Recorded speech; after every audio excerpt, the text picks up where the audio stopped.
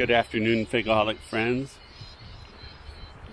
This is another one of the trees in our last row that was kept in a pot too long before planting, so it got pretty tall. There's no lower branches. When we prune this, we'll probably prune it down to the wire and get it to branch out a bit more. I'm not sure we'll prune it down to the wire because our trees on this row are spaced 6 feet apart, so we don't really have enough room to espalier them.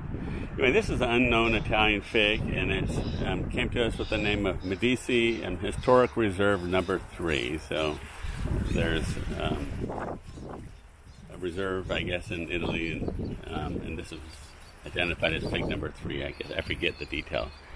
My friend Olga would know more. We don't have much fruits on this, but hopefully this one is ripe. The skin tear somewhat easy, but I was kind of rough handling it with one hand. A medium-sized fig. I would imagine they get larger when the tree is larger.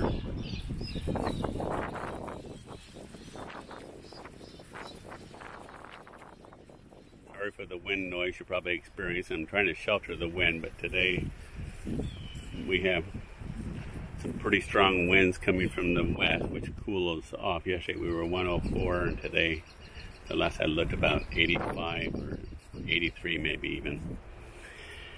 So they come off the Pacific Ocean and cool us off. Now this fig is very sweet. It has a light berry flavor. Again, this is Medici Historic Reserve number 3. Thanks for watching.